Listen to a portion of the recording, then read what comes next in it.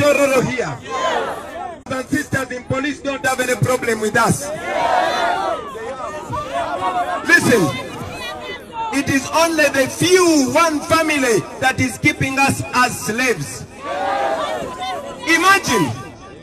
Imagine a senior police officer like Afande Martin Okot Ochola. Listen to me. He is the Inspector General of Police, but he has no power.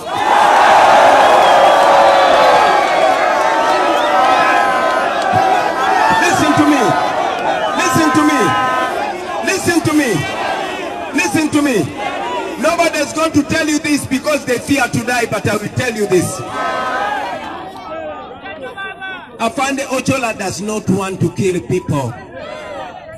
But because he's given a young boy from Museveni family who gives him the order.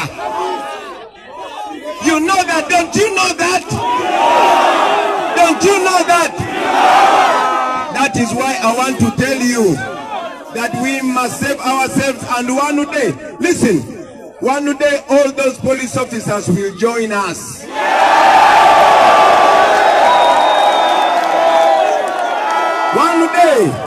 One day all those soldiers will join us, because they are our fathers, they are our mothers, they are our brothers, our sisters. We marry from their family, they marry from our family. They have children like us. They pay school fees like us. Their wives go to hospital and they die while giving birth like us. They work so many years in police and promoted like us. They are disrespected like us. That is why we have to go to a new Uganda. Listen to me. So my brothers and sisters, I know they stopped me from telling this to so many people.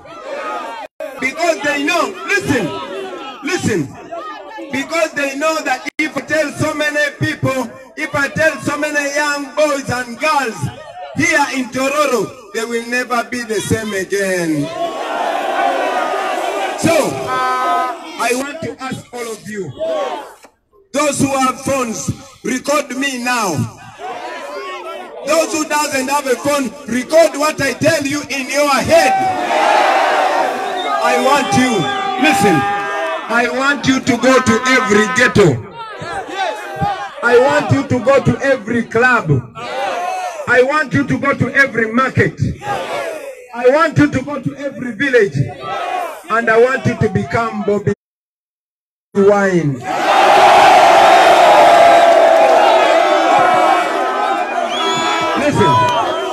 Listen, this is a mission to freedom. I said this is a mission to freedom. This is a mission to freedom. This is a mission to freedom. Listen to me. I don't come, even if I put on a tie, I don't come to you as a politician. Because I am not a politician. I come to you as a representative of the poor people. I come to you as a representative of the common people. I come to you as a representative of the ghetto people.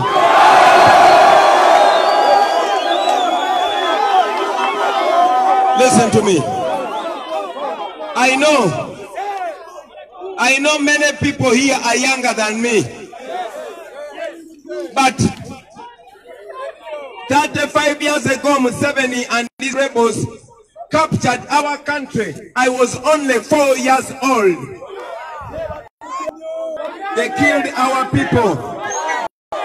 They stole our land. They stole our property. And since then, they made us slaves in our own. But we have a chance. One chance in a lifetime. All along, everybody that comes up to try and save this country, they call them rebels and they shoot them.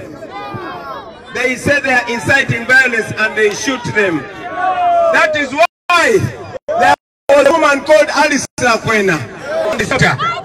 That is why many people have come and they stopped them. They never knew that one day God will pick one person from the ghetto.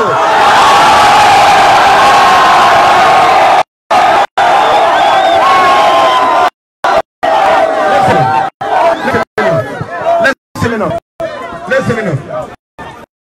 Now, they've been lying the world